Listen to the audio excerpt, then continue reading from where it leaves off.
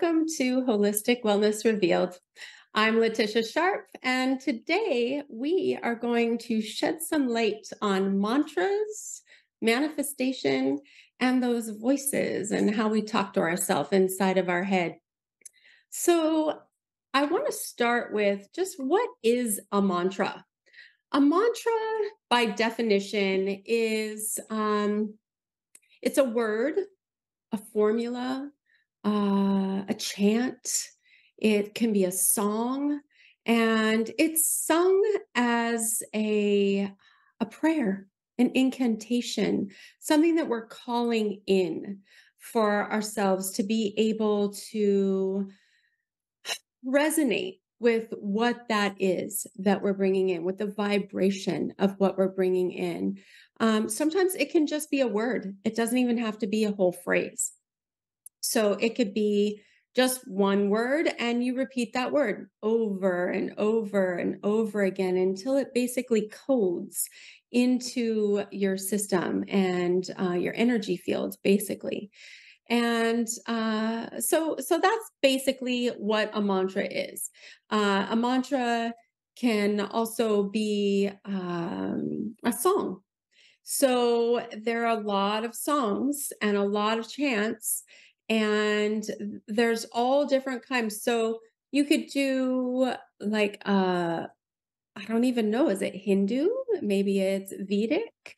And I learned some of these by just practicing. I went to a concert once by Krishna Das, and that was my first real experience with being gifted a mantra. And it's actually a funny story. I went to this, I think it was in like 2000 or 2001. And I went to this concert at a yoga studio in Kailua. It's not there anymore. And Krishna Das was coming, and I didn't know who he was. And I didn't know what mantras were. And I didn't know anything about any of this. And they give me a piece of paper with all these words on it, most of which I didn't know how to pronounce them at all. And so I'm like, okay. And then they start talking and singing, and there's these different instruments and these sounds, and I wasn't familiar with these sounds. And we get most of the way through this concert and this offering, and there's a song that comes up, and it's Om Namo Bhagavate Vasudevaya. Om Namo Bhagavate Vasudevaya. And I've never heard this before in this lifetime. And I sang this word for word, beat for beat, tune for tune, without even blinking, without hesitation. It was already in my field from somewhere before. So this is a part of my essence. And of course I went after and I asked Krishna Das, I said, what does that mean? Because I have never heard this before. And I just suddenly was able to sing it word for word. And it was amazing. And he explained that it was, to the best of my ability to remember what he said, was that basically it's bringing in that divine and allowing that divine to come into your frequency and where you are. And it's that divine light and unconditional love.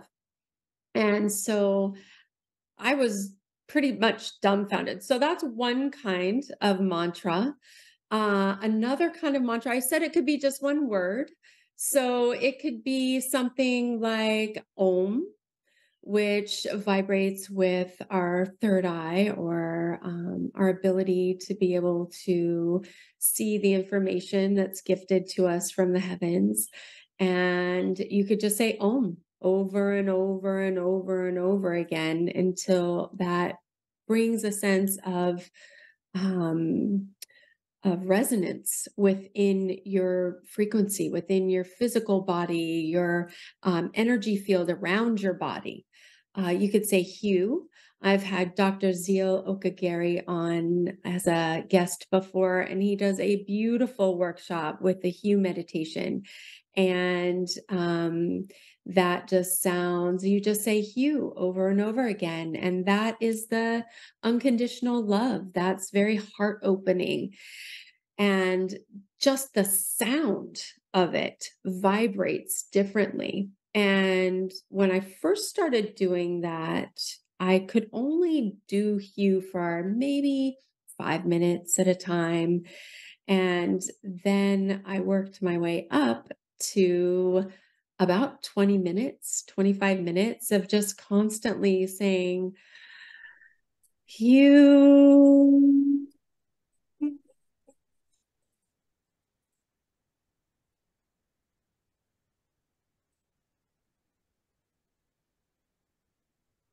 You.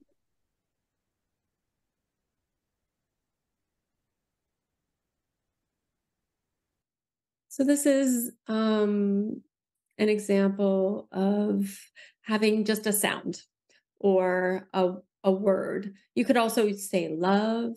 You could say abundance. You can say bliss, whatever it is that you want to bring in to your energy field.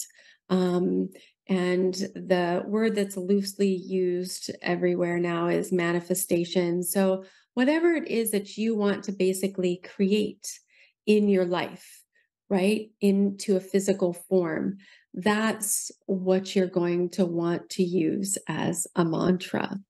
Another way to be able to get into mantras is through song. So there's some beautiful artists like Deva Premal and Mitten.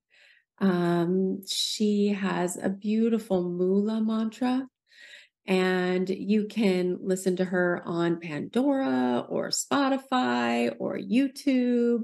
And you just go and you search up Deva Premal and you'll see, look up Moola Mantra, Moola. And you can listen to that. And you don't even really need to know the what she's saying. If it resonates with you, then you can just sing along with her. And she just sings it over and over and over again. Funny thing was, someone asked me how I liked that Krishna Das concert, and I was like, well, I mean, it was great. I had a really good experience, but it was very redundant. Which I cracked myself up, because that's kind of the point, is to say it over and over and over again. And let's see, another person that, or another group that is beautiful is in the name of their group. It's called A Beautiful Chorus. And Hymns of Spirit is a great album of theirs. And it's a group of women, and they do different mantras that they've created that have helped them through different struggles in their life. One that I love is, I release control and surrender to the flow of love that will heal me. And I mean, you say that over and over and over again. And like I said, it codes you, it codes your energy system. And it just feels good. It's lightening, it gives you levity, it lifts you up. And that's a great, so I would recommend that you look that up if you're new to mantras, or if you just want to listen to something in the background. You can put on one of their albums, or if you do one of the platforms, then they'll start suggesting other mantra artists, and you can just say which ones you like, and then have that on in the background as you're, getting ready for work in the morning, or school in the morning, or preparing to go out to a dinner, or preparing dinner even. So you can incorporate these things into your daily life. It doesn't have to be super strict. It can be something that you're listening to and encoding yourself with casually and intentionally, consciously. So, another way of getting a mantra or a type of mantra is finding a mantra through a meditation or through a healing. And then these mantras are usually very layered. I did some work with a very dear friend of mine, Ross Cook, and he actually has a book out called, oh gosh, what is it? It's Healing Before the Healing. So the healing before the healing, and it's through balancing. So basically, what you do is you go through these different layers of what isn't serving you, and you experience those layers emotionally, and then you find an affirmation, you find a mantra, you find what resonates with you. And mine is I yield to the flow and flow with life. I yield and flow with life. I yield and flow with life. I am genuinely good enough.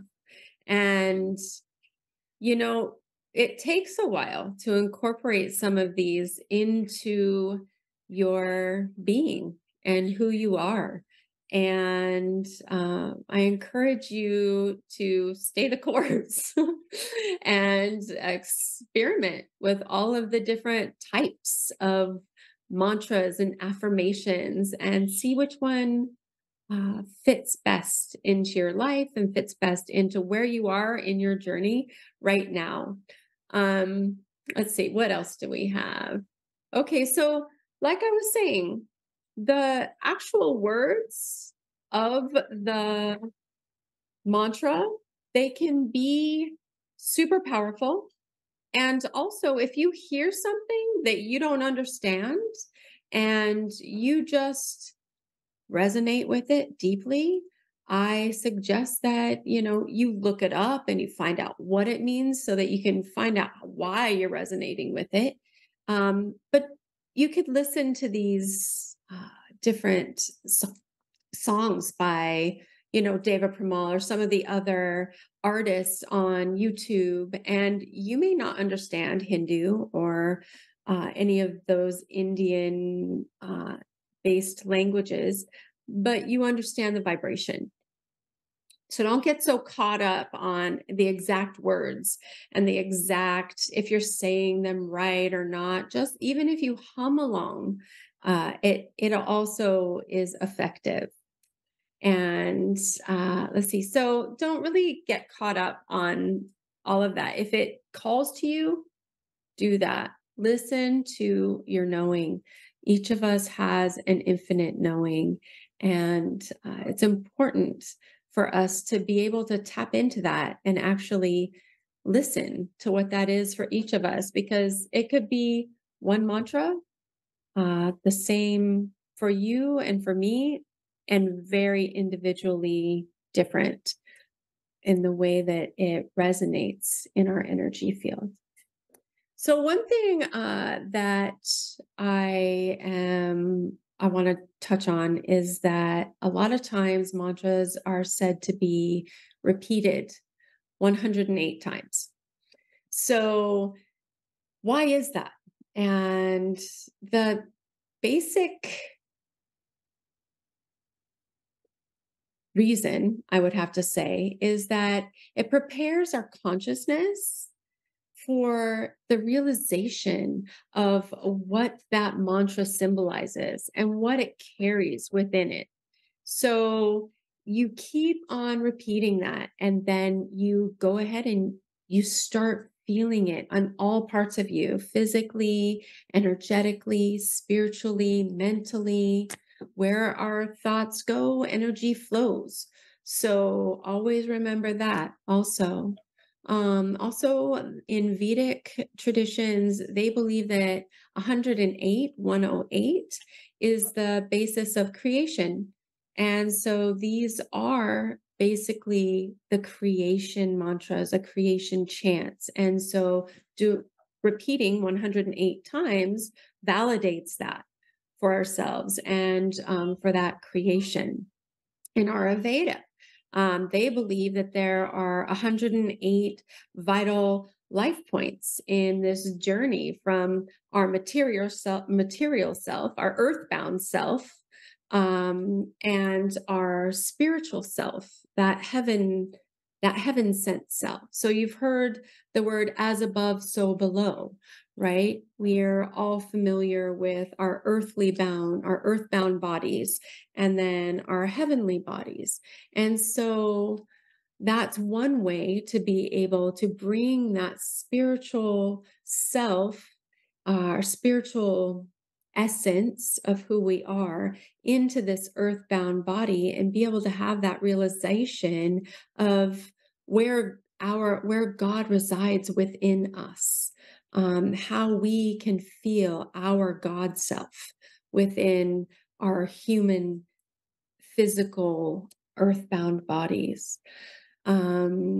So one thing too, that's a tool to be able to do the 108 times is it's hard. Like, what are you going to do? You're going to count on your fingers, or you're going to, it's like super hard. So you can listen to a song. You can listen to Jason Gallant. He's one of the, he's got some great tools and videos out there that explains the mantra, and then he'll sit there and he'll chant for 108 times, and you chant with him for 108 times, and you don't have to think about it. And it's a really great beginner's guide, and I would highly recommend that. So that's Jason Gallant, Galant. And I think he's from Canada or something. So YouTube that guy. He's great. So you could do that. You can listen to songs like I mentioned. You can have a mala. So this is just a basic mala. And you you hold these beads, and there's 108, and usually there's a tassel at the end. Let's see if I can show it like that. So there's a tassel at the end, and you do it each time. So you say, Om Gam Shri Mahalakshmi Namaha. Om Gam Shri Mahalakshmi Namaha. Om Gam Shri Mahalakshmi Namaha. Or you could just say Om, Om, Om. And you can imagine that energy that goes into your mala. And you may have seen these. Sometimes they are just really beautiful with very ornate beads and really beautiful. There's like jewelry. It's like this beautiful chain or this beautiful beaded necklace. And people wear them, both men and women. And the energy of as you are chanting and you're feeling each bead with each chant, as you keep going through it 108 times, how many times a day? Sometimes they go for, you do one chant for 3 months straight, every day, at least once a day, sometimes recommended twice a day. Then you can imagine how the energy of those chants can go into your mala. And then you carry that around with you, and it gives you that sense of security. It gives you that sense of carrying your prayer with you and a reminder of that. I also want to make sure that I mention that Hawaiian chanting is also an amazing mantra tool. I've done some amazing work and studying with Kale Nohea Clayhorn on Big Island, Moku Keawe. She's an amazing chantress. I don't even know if that's the right word to say, but she's so in her heart. She is so in her knowing. She is the she's an epitome of bringing that heaven to that earthbound self. And I feel so grateful to be able to learn from her and that she's willing to share. And she can be found on Instagram also. Just reach out to me and I'll share her site with you. So those are ways to be able to have tools to be able to do your mantras. I want to talk about creating your own mantra. And there's certain guidelines. I do a workshop on this in retreats and here at my home studio. And we do a mala making and mantra workshop, which is beautiful because the point is that it's very individual. It's very unique to each one of us. So when you create your own mantra, first rule number one is always state what it is that your mantra is going to be in the positive. Okay, because that's what the universe recognizes. It recognizes energy. So if you're saying, I'm broke, or I'm busy, or I want to get out of scarcity, then what the universe hears is broke, scarcity, busy. And none of those things aren't what you're wanting to create, right? Those aren't the things that you're calling in to create. So an alternative to that would be I am actively creating financial abundance, right? Feel how that feels differently. Or I am effectively and efficiently getting great stuff accomplished, instead of saying I'm busy, because all that really does is create more busy, right? Also, another thing is to say I am and use those affirmative words so that you can stand in the power of what you are calling in and what your prayer is. And also, one point about that too that I'd like to say is that our true self, our essence, the part of us that is here without these thinking brains and all of the guards that we have up in our emotional selves, is it knows when we're lying. It knows when we're telling the truth. So when someone asks you, oh, hey, how are you doing? You say, I'm good, when really you're kind of having a hard time, but you don't want to go into it, whatever. Maybe find a way to say something a little more truthful, like, I am grateful, right? That's always a good one. So that's just a little side note. Okay. Rule number 2 with creating a mantra: keep it simple, silly. KISS. Use the KISS principle. Keep it simple. So remember, this is an incantation. This is a prayer. Those could be long and they could be very poetic. And what you want is clarity, concise instructions to your essence, instructions that are clear to the universe of what it is that you want, that you're ready to create in this life. So you could look up what seed sounds are, and you could even just do a seed sound. There's different seed sounds, and these seed sounds, they resonate with different energy centers in our bodies. So you could do, there's lam, vam, ram, yam, hum, om, and ahom. So, you can search those up and look at them and say, oh, okay, I'm really feeling like my heart needs some love right now. So I'm going to do the seed sound. And that's just a sound. And you can even just tone and say those sounds. And that can also be a mantra. Super simple. Let's see what else. Oh, so you could also go through those energy centers, right? So I'm just going to list off a few mantras that could be super simple for different energy centers.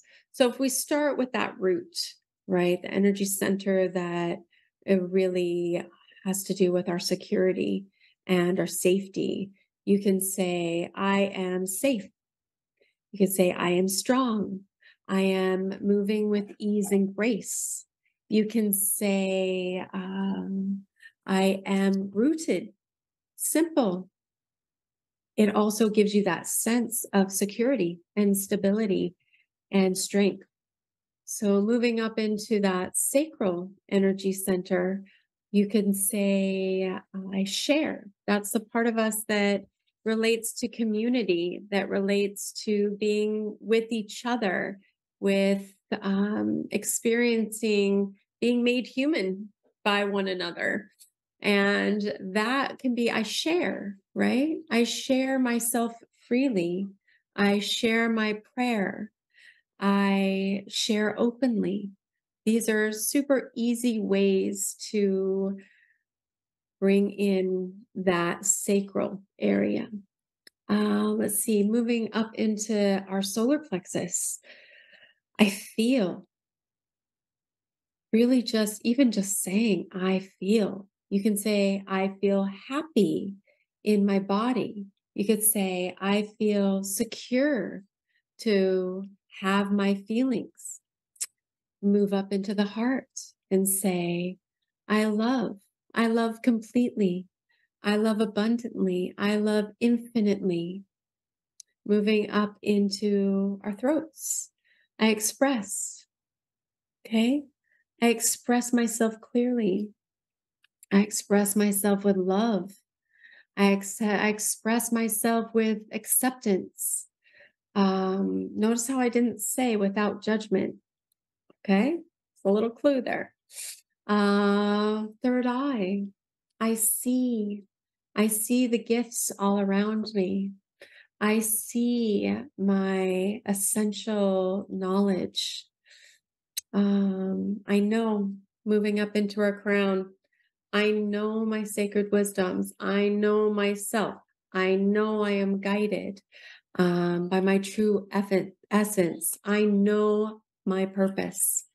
So I would encourage you to meditate with any of these options for mantras and making your own mantras, because ultimately, and it can be a progression. You know, there's so many gifted people and artists out there and teachers and spiritual practices that have mantras in them. Use these tools. Reach out to me if you'd like to. I would be happy to give you information about our next workshop, or even just chat about how we can explore that together and find what your personal mantra is. So speak to yourself consciously. Remember that the words we use are prayers, incantations. Our thoughts mean things. Where our thoughts go, our energy flows. So be conscious with that, and go out into the world and be that light that you are from the inside out. Thank you for your interest in mantras and how that can be a wonderful addition to how we realize ourselves energetically in this life. I'd like to send a shout out to ThinkTech Hawaii, all of our sponsors and our donors for keeping this platform open for us to be able to share this information and to have discussions and conversations around how healing and wellness can be revealed in each of our lives. Until next time, namaste.